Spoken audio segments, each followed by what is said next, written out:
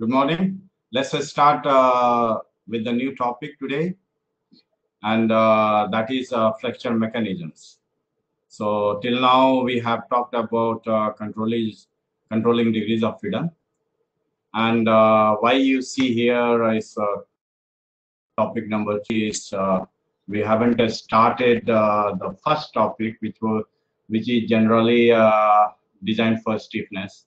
But we have enough background because in most of the UG curriculum, we study about the stiffness analysis and in mechanics of material or in design. Those things are mostly covered. So there is no problem in following the lectures, which is based on the controlling degrees of freedom, and then for flexures, okay, that will be required. But anyway, we have enough background, and we'll come back to that, and maybe with a slightly different flavor, we will try to introduce uh, some new concepts or the concepts which are important from design point of view, or particularly with respect to precision. So after controlling degrees of freedom, I think flexure mechanism is the obvious follow-up chapter, and what you realize that is the embodiment, and there are other definitely there are other advantages why we go for flexures, but they are very much related, and we'll see. So by now you might have realized what is flexures, or what is, when we talk about flexure mechanisms, what it's all about.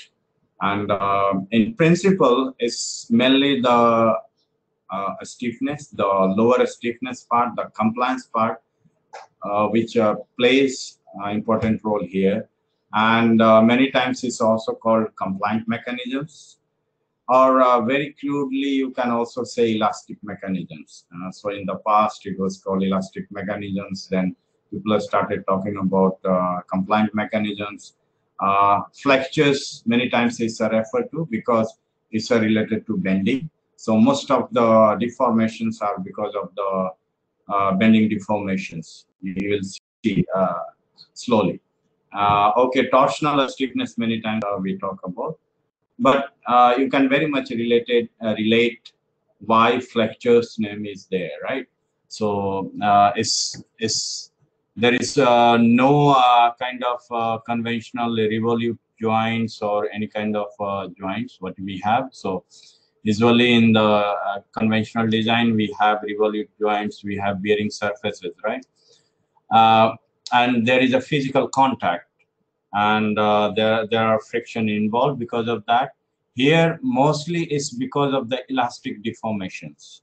So any motion, any relative motion between the two components, what we are getting here is all because of elastic deformations. So they can happen locally, or it can be distributed over a length, and therefore we have like distributed compliance, or we talk about what you call is located. So there is just a flexion embodiment of rigid body mechanisms. But anyway, I think what you observe here, there are a few examples just to refresh and to be aware of. Okay, here you see it's a mechanism to get a very large rotations, but there are no, it's all elastic mechanisms, all flexures. So you see leaf springs, folded leaf spring kind of setups.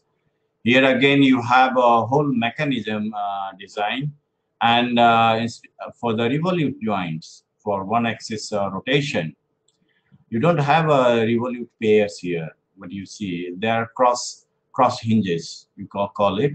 And again, is leaf springs and wires you can see, and they can provide you that rotational degree of freedom. So it's again elastic deformations, and yeah, the range of motion is not very small. So although it's limited in this kind of applications, but still you can get a range which lets us use this kind of setup even in conventional designs. Uh, for a very miniature application, NEMS and MEMS kind of application, or where we are designing or handling micro objects, talking about the cells, manipulation of cells or atoms, or even designing new kind of sensor or actuators. So, for instance, your accelerometer, gyroscopes, all those things, they are built in a chip, and this is what you have inside. So, everything is a mechanism, complete mechanism built using the silicon. So design with silicon, you can call it. Many times it's referred to. Here again, there are certain applications. You can see a lot of leafy springs, so a lot of flexure mechanisms, and many times where you need a very controlled motion, and you don't want any kind of hysteresis or any kind of problem because of the friction, then you go for monolithic design. So single design, but then all the links, everything is in one body, and then you machine it out the rest of the material, and you get flexure mechanisms. Right. So this is very much like you, you can you can look into, and whenever you search, you can find this kind of design these days. So don't get overwhelmed with that. I think, of course, after this course, you should be able to appreciate, and maybe in future you will be able to design new kind of machines or components or modules using these concepts. So why flexure mechanisms? And so, okay, controlling degrees of freedom is one thing, and we talk about kinematic designs, and there are a lot of, we talk about ball in V, ball on flat, those kind of things. But then why we are going for flexures, right? So like monolithic design. So one of the key thing is the miniaturization.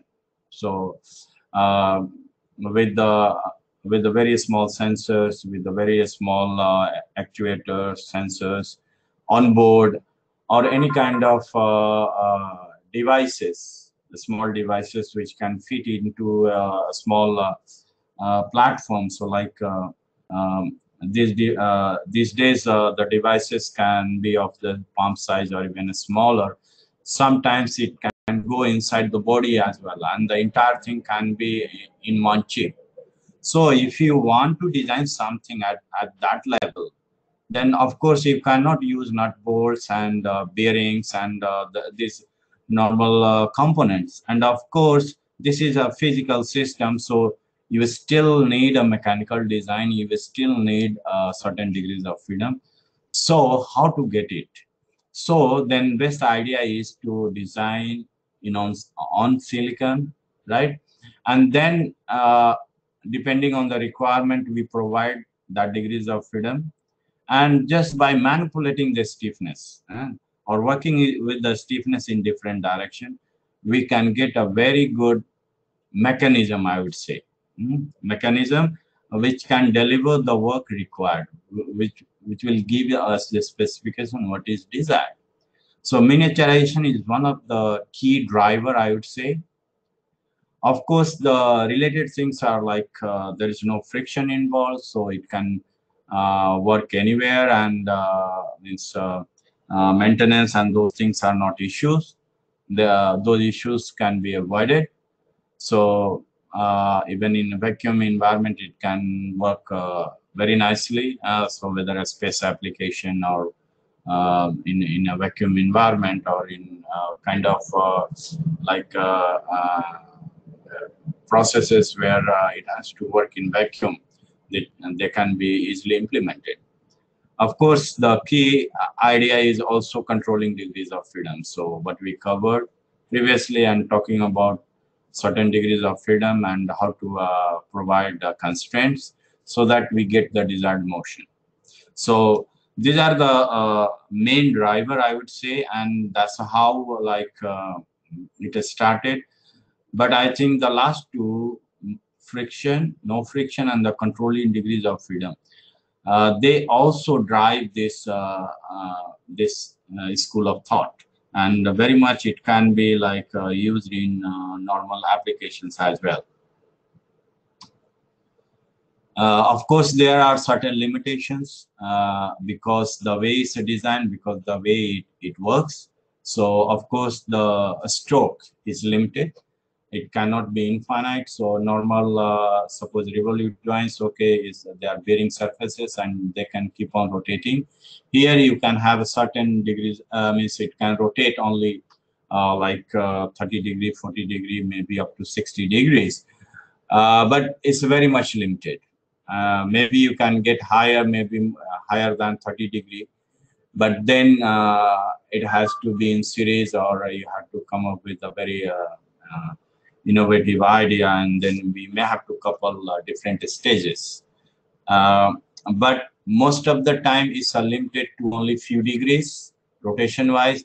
Displacement wise also is very much limited, and then it can't be, I think, in macro domain it can be hardly plus minus 5 mm, but I think in a micro range it can go to microns or even nano, so very small strokes.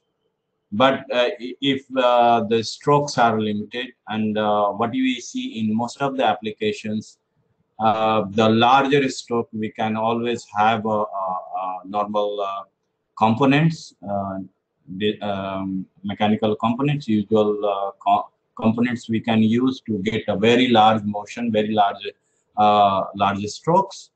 But to get very high accuracy or repeatability, then we can limit it to the limited stroke, and that's where these concepts will be very relevant, and then you will find that it's very nice to work with flexures at that level.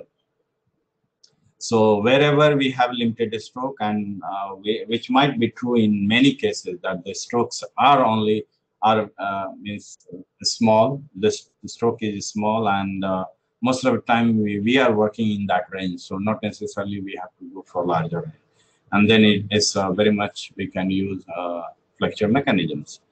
Stress is a general belief that okay, it's not going to work, and there will be a lot of stresses built because the geometric structure, there are sudden change, abrupt changes. So what we study in normal design is completely different, and we find that there are abrupt changes in the design, in the geometry, and we'll talk about the stress concentration and other issues. But the thing is that that's where our role, the role of a mechanical engineer, comes into picture. And knowing that okay, there will be stresses, the strokes will be limited. We have to design in a way that for the given range of motion, the stresses may not go high. We take care of the normal stresses, but at the same time, we also talk about the fatigue applications, right? So if it's a dynamic application, we have to also talk about fatigue loading and the failure because of that. Other thing is the stiffness and energy. So since it's an elastic mechanism, what happens is always loaded. So the stiffness is always working against. And even if it's a compliant direction and we are driving it, we are actuating in that direction, the motor, the actuator has to be powered on all the time because we have to work against the stiffness, right? So certain stiffness, how it doesn't matter how low it is, but it still is there. So we have to work against it, and there will be energy storage. So there are certain limitations, but the thing is, if it's designed in good way and we take care of this energy concept or stiffness, actually we can use it in a positive way. We can use it as an energy storage thing. We can use a perfectly balanced system, so we can balance it really well, so that it also works as an energy releasing mechanism in the other half. So suppose if it works in a cyclic way, then it can be balanced, and then we can minimize the maximum torque required for moving the mechanism. So we'll also talk about that, and I myself have worked in that area, so I have few examples I can show you later. So, but be aware of that when you are working with the flexure mechanisms, the strokes are limited. It's prone to stresses, so a stress buildup will be there, so you have to take care of that. And there will be stiffness and energy, elastic energy stored, so you have to use it or mitigate it depending on how you want to implement it. So this is one of the example. So it's a torsion beam, what you see here, and it's just a mirror, and it can rotate very fast, and it's inside a chip. So this is one of the application. What I said that in the analysis of this kind of flexure mechanism, what you realize that fundamentally the basic mathematics of physics, what we will be working on it, they are very simple, and most of the things are covered in undergraduate level. So we'll just go through it, and as I said, it's mostly bending. So we will talk about bending and maybe just a cantilever kind of thing. So very simple. So what you see here is cantilever, right? Cantilever beam, and then suppose it's supported, clamped at one end, other end. What you are applying here is moment force, and with the moment, what you have is just give me a second, or maybe we'll continue. Can. So what you see here is a moment, and then the rotation at the end, and generalized force, and there will be a deformation. So capital F is the force applied at the tip, and the small f is the displacement along that direction. Similarly, you have a moment, bending moment applied at the tip, and then you have the phi deformation. So just write that basic formulation. So d2y by dx square. So here it will be df dx square. So it's related, and what we calculate most of the time is the bending moment. So mx is the bending moment at particular instance. So at x, what will be the bending moment, and then so ei, e by I, and then okay, there will if you take any cross section at x, so it's f l minus x. So l is the total length plus m, right? So it's in the same direction, so they will be added, and then we start integrating. So we integrate once df by dx, and then we have the proportionality constant, integration constant here, and then again we integrate, and we get f displacement. So df by dx is your slope. So how it has deformed, and f is the displacement at any point x, and then there are two constants, c1 and c2, and you must remember that how to get this constant. So basically we then apply the boundary conditions. So the boundary conditions are df by dx at this point, at the clamp point at x equal to 0, the slope is also 0, and displacement is also 0. So when you apply, you will get c1 and c2 both equal to 0. What I expect that you should be able to get this one. So what will be the displacement, net displacement, because of the two two forces. So two forces, your F and M. So in general, when we call forces, it means force and moments both, right? So F and M. So what will be the force and phi? And I think one should be able to write in a matrix form here. So in matrix form, if you want to write it, I think maybe exercise for you, and do it later. So just give me a second. I have to connect.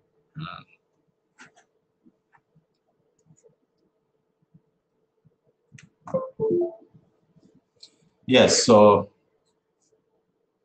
if you have this, I would like you to write.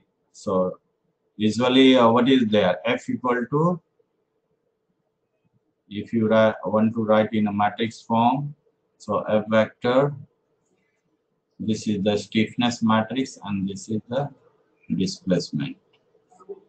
So you should be able to give me the stiffness matrix. F is here, then if I want to write, it will be simply F is like F and M in this case. So it's a planar case, only 2D we are talking about. And this is 2 by 2 matrix, which is called C. And then you have displacement is F and phi. So I would like you to derive what is C, get these components. So maybe you work from here and then so just work on this derivation and you should be able to tell me. So what you realize here is very simple, and it's just from basic cantilever equation, and then you get the formula, right? What happens, suppose now you may relate, suppose if you are simply attaching a moving object with this kind of thing, so clamped, right? So clamped at this end and one end clamped at this, right? And when you are applying force and moment, what will happen, right? So this is a general case, and what happens then, it deforms and maybe it will rotate, right, at certain. So this is the point P you are talking about. So the rotation. So instantaneous rotation, you can say. So this orange body will move, and then it will, as if it's rotating at point P, right? So I think from this expression, if you just replace, you say complete L, capital L is the from here to here, and then a small L is the length of the flexure element, and then you will be able to substitute and get these two expressions from the previous slide, right? So what is phi and F? But you also realize this body is relatively rigid, so there is no deformation, but you can say. So F and phi are related. So F will be simply, so displacement this F, right? So this is the deformation just because of this flexure element. So you can say phi x, right? And then you can also find what is x.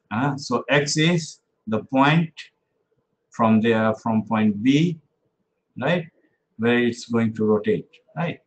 So this you try, and what you realize that actually this point P is not fixed, right? It's a function of this L and right. So if you see here this point X, right, how it changes. So force F in B. So suppose if you are only applying force F at this point, so what will happen? Total length, so actually is now moved towards this point, right? So L, capital L tends to a small l, and then what you get is 2 by 3L. So actually this X is situated 2, 3 from this. So if I'm talking about this, it's L by 3, right? So it's not at the midpoint if there is a force applied, right? But if L tends to infinity, what happens? You talk about a bending moment, a moment working. So when L tends to infinity, load is moment only. And in that case, so if you apply pure moment, then this point moves towards L by 2. L by 2. So so it depends on the nature of force. So this is for F and this is for M. So what is varying between L by 3 to L by 2 from this end. So very much is located, but knowing this fact, actually it gives you a very good idea that, okay, for any kind of simpler application, you don't have to even design or put a revolute pair, but just sheet flexures or any cantilever kind of thing can work. So what you also realize that in this case, if it's moment, then more or less the point of rotation is somewhere tends toward L by 2 in the middle of it, right? Because of the force, that point moves, right? And there might be some deformation F as well. So rotation and F both together. So general idea is when you want to design, what you try to do is you try to apply moment only, and then the force.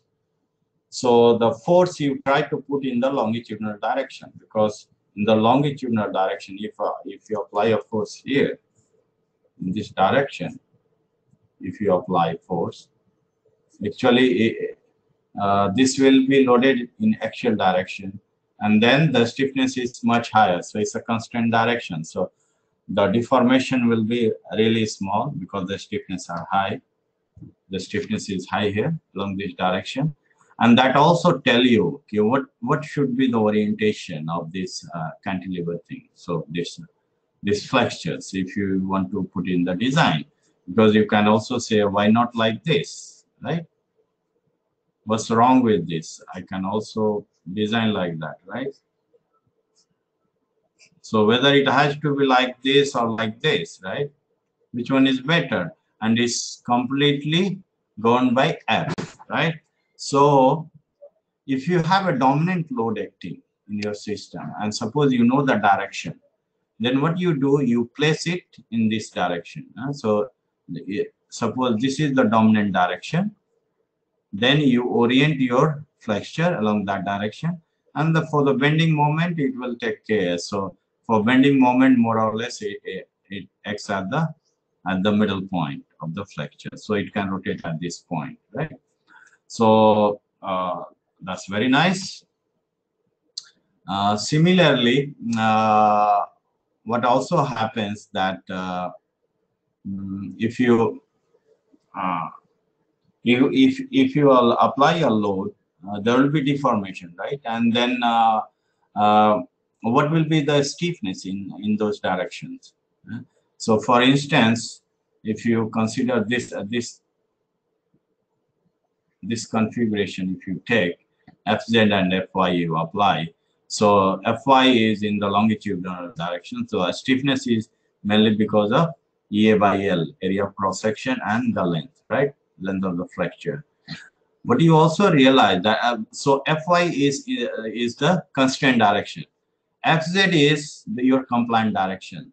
But the way it's done here, so more or less you are applying at the middle of this point, middle of the flexures through this. And here is a 12 EI by L cube. Actually, you can use normal bending equation, and you should be able to derive it again here.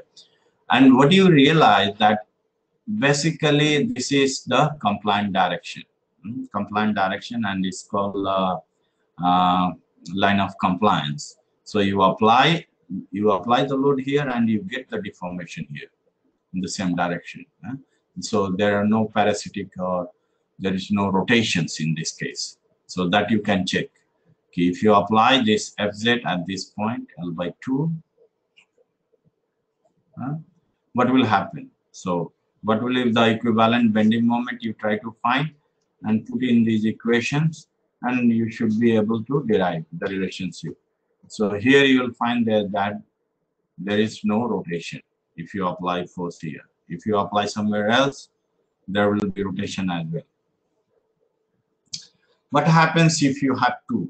So if you attach it with the two flexures in orthogonal directions, right?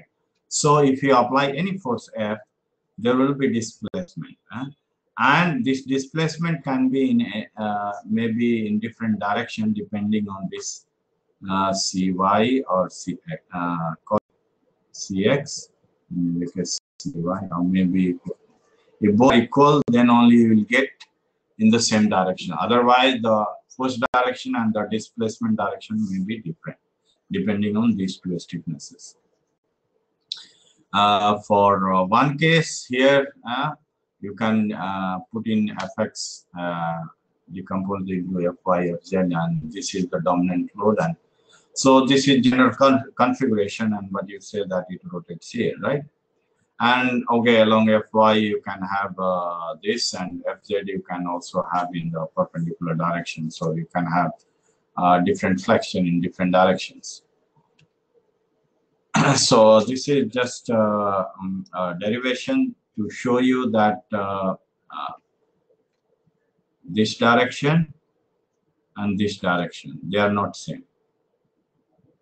And it also depends on this stiffness. So if the flexures, right? So you have the stiffnesses Cx and Cy at this point, so connected through two springs. So this can be equivalently replaced with this kind of nomenclature, and so that you can do the calculation. What you realize what is the force components acting in different directions, and then you should be able to see. So what happened that F alpha, this is the if you are applying force, this is the displacement you get, right? And this is not same alpha, beta is different here, so you will get from here. So what happens, you can equate them, and they are equal only if Cx equal to Cy equal to C. So again, in the principal direction is very much easy. Along the f0 is f by Cx, and in f5 by 2 is mainly because of this. So in principal direction you will get. So it's more like an elliptical deformation.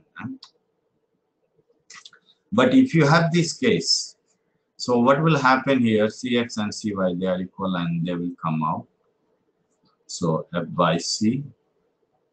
And whatever is in the bracket, actually, it will be 1 only.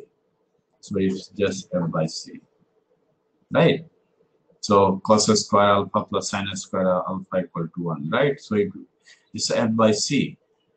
What you also realize that alpha is no more in the picture. It means it's independent, so it doesn't matter, right?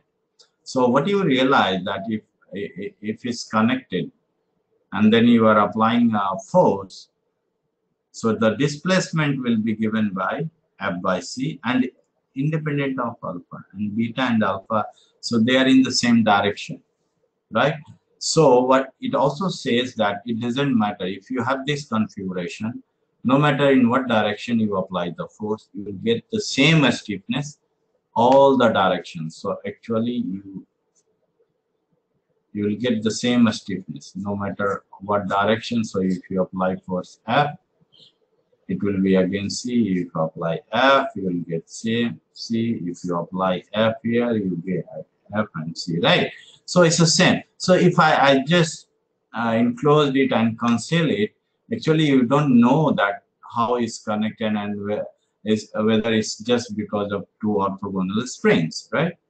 So that's the beauty of this kind of arrangement. So it doesn't matter how you have, as long as they are in orthogonal manner, you will get the same stiffness, radial stiffness, we would say, in all the direction. So generalized formulation. So what happens if you have a object and then connected with the two flexures, L1 and L2, and rotating at point P, right? And this is a general case where it's like section of it is rigid and then only part of it. So L is your flexure member, and A by A dot L. So it will be higher than 1. And then in that case, the rest of the part is rigid part. So this is rigid. It's not deformed. Only this part is deforming. So what happens? So pivot point, you have already placed it. So it will rotate at that point, but how will be the deformation, right? And if you want to do that, then you very much you will be able to get this kind of formulations. So what will be the stiffness? Torsional stiffness, and this is m phi by phi, right? So if you apply a moment m and phi is the deformation, then this will give you the rotational stiffness. And I think these are just a formulation, basic formulation, because of L1 and L2. So there are two springs acting, right? And they are in parallel. So you will get, and then okay, here Kz is E by Ei is because of the bending, and the other is because of the right. So I think these are all from mechanics of material, and you don't have to remember. Whenever required, that will be provided. But if you really want to know how exactly to get it, of course, please derive it and make sure you get it. Otherwise, we can discuss it. So we can get different kind of designs, and so here we are talking about just one flexures, right? One flexures in this case, or maybe just this one. So we know the limitations, right? And we have to know the directions. But we can also place two in orthogonal direction, and we can get a very symmetric design, symmetric cross flexure. What we have to remember that they are not connected in the middle. They are not connected. So if you connect, it will be very different. Here you can see it deforms. So this point P moves, and they are not welded. So moment is welded, is connected, then the behavior will be completely different, because the length, effective length, is very different. Here is L, but here L by 2, right? So in this case, what you see here is L by 2, if it's connected. And the way it behaves is very different. And this is one of the way to show that the stiffness, if it's connected, then it's way higher. So you have to be just aware. Here there are two springs, length L, and two springs. Here you have 1, 2, 3, 4 springs. 4 spring and L by 2 length. So the stiffness will be much higher in this case if you're doing that. Of course, this is also a design, because it's a more it's a 2D kind of thing. So then you don't have to worry. But once it's connected, you have to be aware of the stiffness calculations. Of course, when we go for this cross flexures and increase the depth, then these cantilevers can be like sheet flexures then. So they have certain width, and okay, from side they look like this, but from other direction, if you see, they are like one is horizontal and one is vertical, and then placed it. But you realize here you don't have to worry about the dominant direction, because it can be always resolved and it will be taken care by one of them, and then you will be only with the rotation part. But still, this is called non-symmetric, although from side both look same, right? But this is non-symmetric and this is symmetric design. And again, there will be a big difference in the stiffness. So here, because of the eccentricity, here what happened? One of this section is W by 2. So you split it in half, and then put on the either side, and this is W. So what do you say is a symmetric design? And there are a lot of calculations. So maybe I think we stop here, and I'll continue. So let's continue here. I think this slide might be better. Here you can understand when we talk about the symmetric and non-symmetric design. So cross flexures we are talking about. And here, what you see here is two sheet flexures, or leaf spring we call it, and they are arranged in a cross, right? So, but in attached parallelly, right? In parallel. So, one is fixed to the base, one ends, and the other end fixed to the moving member. And if you apply a moment, then there will be corresponding rotation. So, very much you can appreciate here. But there are different embodiments. So, this is one. The symmetric one is this design.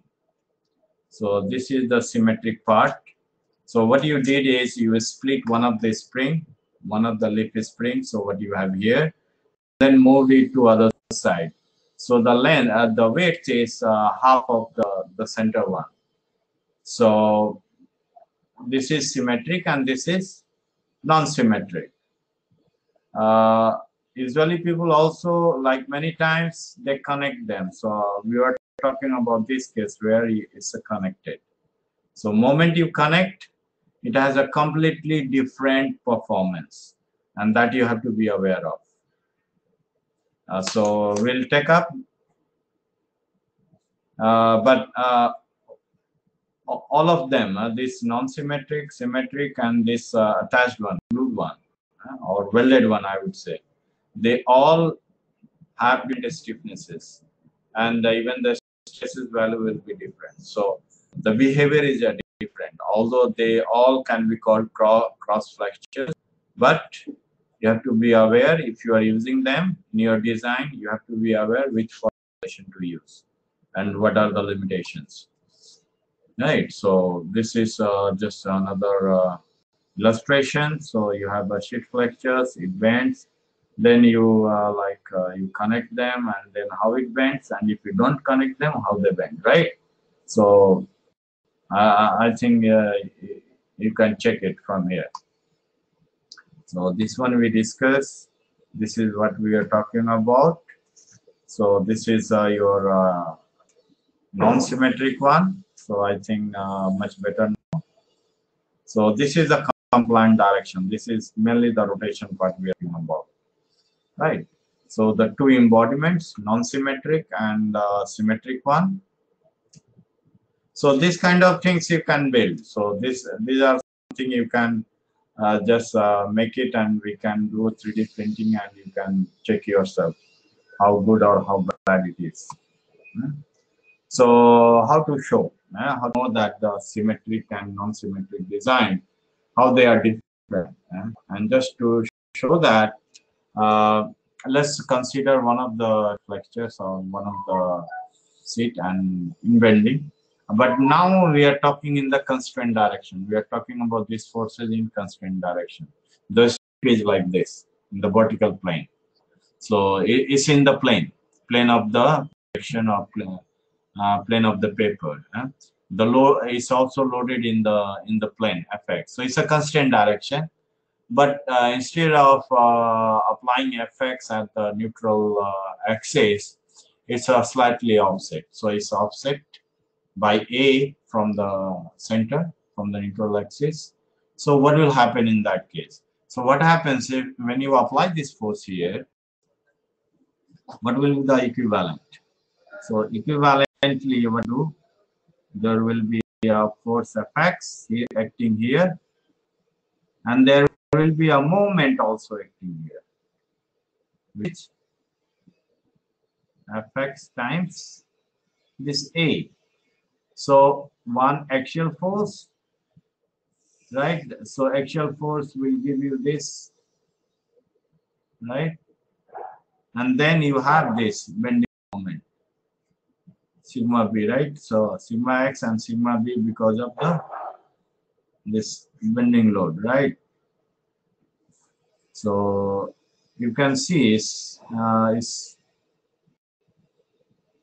the loading is not same as if it's at the center. If it's acting at this point, there will be only Fx acting, but there will be no moments active. But moment you have there, then it will have different displacement. So talking about X at this point where the force is applied, what will happen? One is because of the axial deformation. So fx L A by, so it's fx divided by the stiffness. So EA by L, right? So it's because of the axial deformation, and then this is the other part is because of the bending moment. So if you have the bending moment here, so there will be rotation, and because of the rotation there will be displacement x. So a square L and fx divided by EI. So this is because of the bending moment. So this is the component which is uh, posing problem here, or which will change the behavior. So usually when we talk about this thing, we only consider this part, but this is quite significant. So when you just normalize it with respect to the stiffness along along the axial direction, which is A by L, right? So 1 by C by A. Actually, what you can write is L E by A. So it's a compliance in A, and this factor you are getting. And when you make a plot, but you find that this is the normalized A by H, the width, right? Because it may not be a sheet flexure, it can be a rod also, right? Circular rod. If it's prismatic, then okay, it's just the height. But if it's something else, then so this is the number you are talking about, H prime, H star. So once you do that, what you will realize, if this A value is higher, this offset value is higher, what you are getting is the stiffness is dropping very drastically. If it's along this line, this is the stiffness you are talking about, which is axial stiffness. As you as this changes, if you move along this with this offset, actually is going very drastically, right?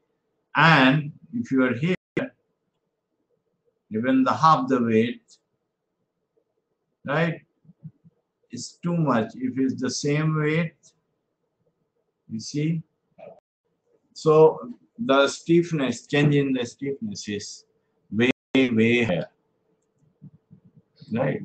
So the what you get is for a beam with a square cross section and tensile force with an eccentricity A by H 0.5 means even if you are working at this edge, at this point, even then the stiffness has dropped to this level.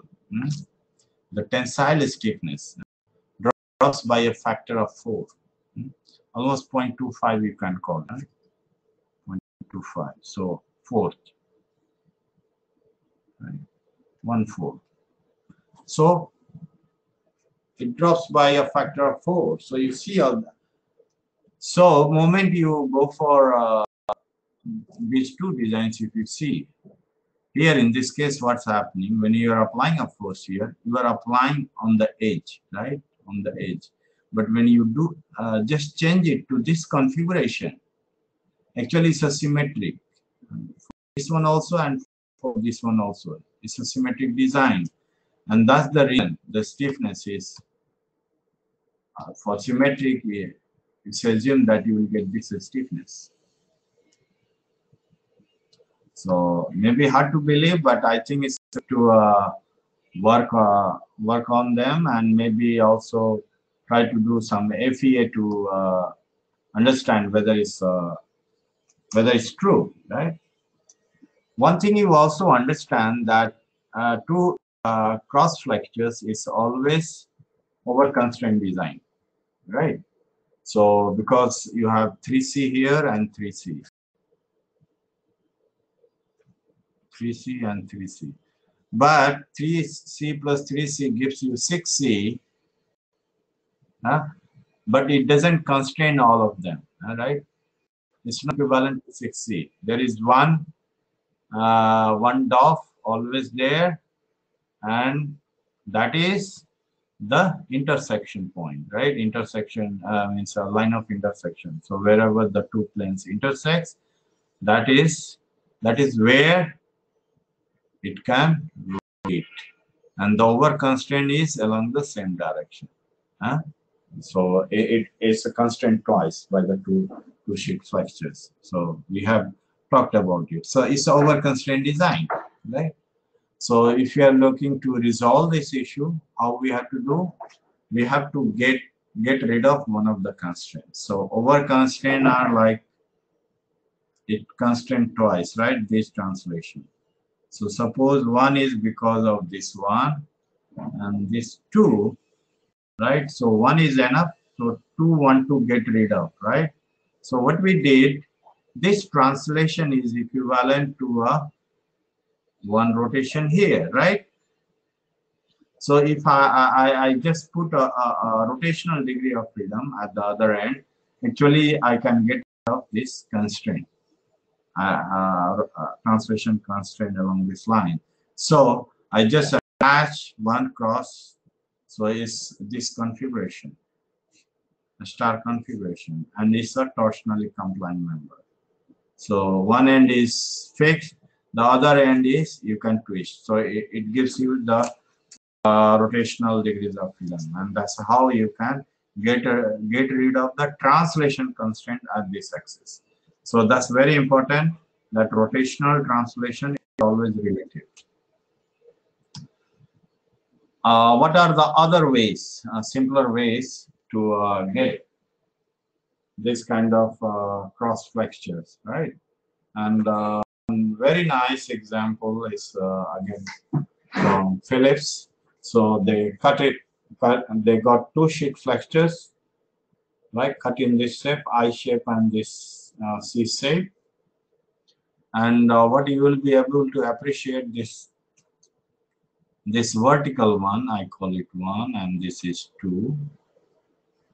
So just try to make SolidWorks. These are kind of lab problems I'm asking you to do. So for 1, actually it's placed here, 1, and this 2. So 1 is just placed here, and then you have the split pins inserted, and then you screw from this side, so tighten.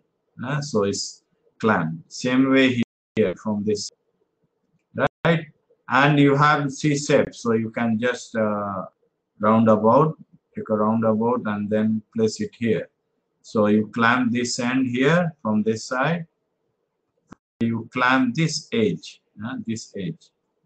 from this side. So it's a sandwich here. And you see how effectively you can get a cross flexures just by just doing a little bit of your some innovations, some innovative idea. Very nice example. So it's again over constrained one using leaf springs or sheet flexures. So I'll cut it using sheet flexures, I'll call it, or many times it's also called leaf spring.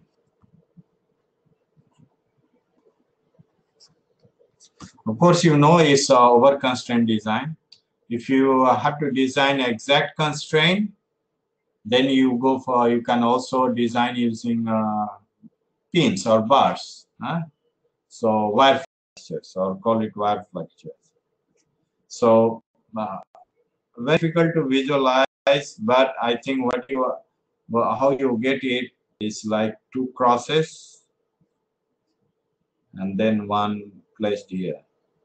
So like 1, 2, 2 wires, then again 2 wires, and then you have 1 wire. So total 5C, 5 constraint. And what happens? You get rotation along this line. So this is how it's placed: 2 cross here, 2 cross here, and then you have longitudinal one, and again 2 and 2 and 1. So it's going from A to B to C, right? And that's how the C can get these two rotations, right? One along this axis and one along this axis. So you get two rotations, right? But how to put them together? And what you find that It's not easy if you have to put it, but somebody has designed it very nicely, and you have to clamp the process 4, and then along the axis you put again one wire flexure, and similarly you do it here. But the assembly is tedious unless you know how it's done.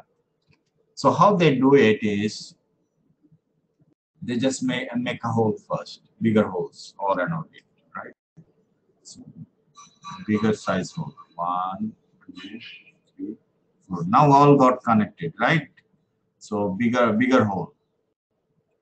So you just have 1, 2, right? So you place the board.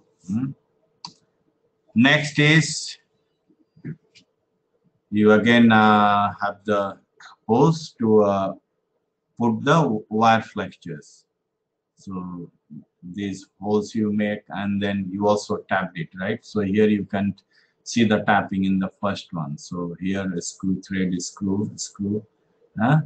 That's how you are going to place the inner one. So again, it's like this. Now you start putting the wire. So you put it and clamp it, all the crosses, and for the inside one, what you see is you also insert it from this side, and then yeah, this is fixed to this end, and this end is fixed to this end. So you got this in place, and again you got this in place, and these crosses also got in place.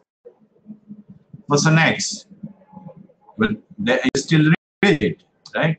So the next is you just machine it out, because you have to just take out this portion from the either end. So once you get out of this, then so you just machine it from both sides, and you get the mechanism. So very clever design, I would say, but somebody should come up with this, and very nice. These days, you can get even commercial flexures. So these are cross flexures, and these are parallel guidance. So parallel guidance we'll talk about later. One very good application and how it works is you can use this injection molding to get out of plastic. So you can make very inexpensive products. So any flexures, any hinges you want to make, you can very much get it just by putting the smaller sections, and you can make cross hinges. So again here, what you have to consider is through injected. So it should move from one side to other side. It should, so the fiber, the polymeric chain, there should not be a rupture in there. And how you do is you inject from one side, and you let it pull on the other side, not at the hinge. You can get a symmetric design also, cross flexure you see, and again it's a symmetric. So maybe hard to visualize, but then I'll ask you to make the, just give me a second. Coming in 5 minutes, I'm in lecture. Yeah. So the symmetric design you can make, and again it's made out of plastic to injection molding. So this is like one indicator, station scale indicator you can make, and this can be out of just plastic to injection molding. And what you see here is you can't go like this. The upper example is good, because by the time it comes back, there will be a junction here, and it will fail here. So that is not acceptable. So what you do, you start from here, and you put a cut in the rigid section, so that it goes like this. So at the hinges there is a continuity, right? At all the hinges there is a continuity, and here then it will work.